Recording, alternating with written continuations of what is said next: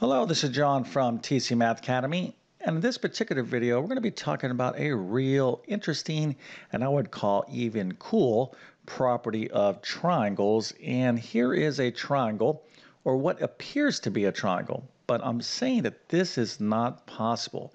So in other words, this triangle here with these lengths is not possible. So that's a little bit of a hint.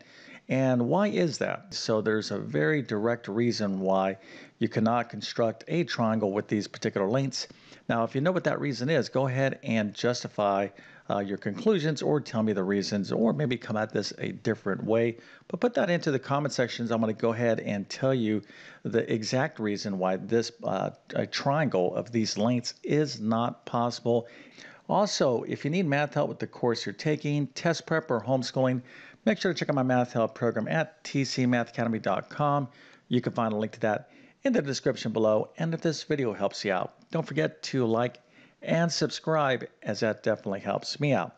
Okay, so one more time, just so we understand what I'm trying to say here, right? Understand the point is that I'm saying that a triangle of lengths 6, 3, and 10 is not possible to construct. And why is that? Well, let's go ahead and take a look at the answer right now. It's very simply because of what we call the triangle inequality. Okay, and this is not that difficult. And there's a couple different takes on the triangle inequalities.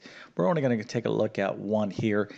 So let's take a look at an actual real triangle. Now, this particular triangle that I'm going to look at is a right triangle. Now, this concept can apply to right triangles, non-right triangles, but let's just take this triangle. So it just happens to be a right triangle, but we can form a actual real right triangle with lengths 3, 4, 5. And if you wanted to kind of verify that, you can use the Pythagorean theorem, but this is what we call a Pythagorean triple. Okay, so 3, 4, 5, this is in fact a real triangle.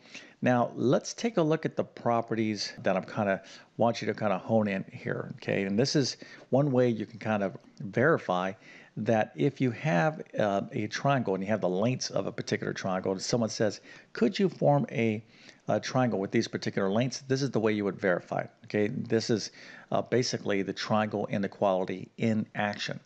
So basically, what the triangle inequality states is that the sum of any two sides of a triangle, okay, will always be greater than the third side. So let's take a look at what this means here. So let's add 5 plus 4. So 5 plus 4, which of course is 9. That's greater than the third side, which is 3. No big deal there. Let's take another combination here. So we got 5 and 3. So is 5 plus 3, is that greater than 4? Yep, that makes sense, because 5 plus 3 is 8. That's greater than 4. And then let's go ahead and do 4 and 3. Is this greater than 5? Well, 4 plus 3 is 7. That's greater than 5. So if you have a real triangle, you'll always be able to have these properties in place. Again, this is basically an illustration of the triangle inequality. So one way you can kind of think about this before I show you our actual problem is, let's suppose you had 3 sticks, right? 3 straight little lines like this. One is 3, and another is 4, and another down here is 5. And you're asked to construct a triangle with these lengths, right? Let me kind of erase this here for a second. So, you know, you could kind of put this together. You could put the 3 right here, the 4 right there, and then the 5 would fit perfectly from corner to corner. But just because you have 3 lengths, that doesn't mean that you can always construct an actual triangle, right? So here I could have one straight line that's really long, and then here I could have another one that's kind of medium. And then if I only have a little short length right there, let's just make something up. Let's call this 2, let's call this 5, and let's call this like 12. Well, you can see this 2 will never be long enough to close this triangle out. And even if it went down like this, you would have some weird figure like this.